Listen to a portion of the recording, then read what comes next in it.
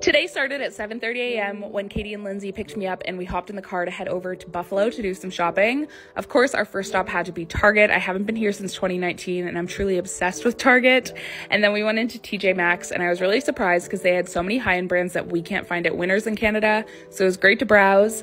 And then we grabbed some Dunkin' and headed over to Walmart. We mainly bought food here and I apparently didn't record anything, but a haul is coming soon. Then, of course, we had to go to Target number 2. Their dollar section was so cute, and I loved this little mug. And then the home section was incredible. It was so fun to browse. And then we headed over to the next plaza, which had crazy parking. We ended up running into Home Goods, and I got a couple little things, and then into Trader Joe's, which I've never really shopped at a Trader Joe's, and it was so freaking hectic, but I got all the TikTok favorites. And then lastly, we have Target number 3. This one was kind of a mess, but the beauty section was absolutely incredible. And then to end off our full day of shopping, of course, we had to go to the Olive Garden because they have the best salad. Then we're heading home to Canada and I can't wait to show you everything I got.